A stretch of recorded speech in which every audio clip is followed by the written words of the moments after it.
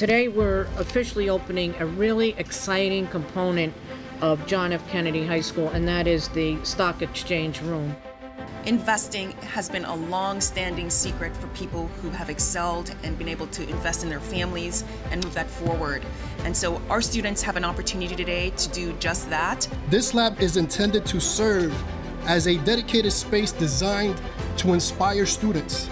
It's the latest component of the high school business and finance pathway, complementing our school store, and then also our Castle 2.0, our in-school bank that we have downstairs. So this is an amazing opportunity for students. We're hoping that they can understand the value of what this brings to them. Students really need the hands-on opportunity on our computers that we have here to actually look at the prices of stocks, identify what's happening with a company, decide whether or not you think the company is going to grow or not grow. It's a full-blown curriculum that will help them with investing, especially in the future.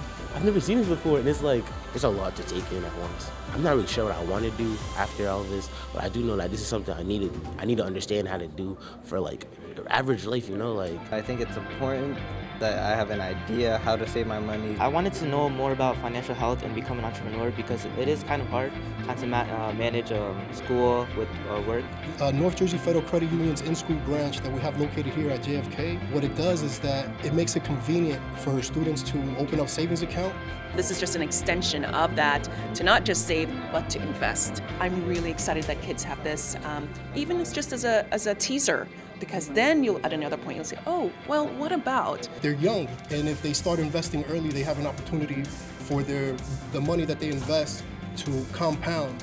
You know, many people that I've spoken to, they say, wow, I wish that was taught when I was in high school. And so that's what we're trying to do. We're trying to change the narrative.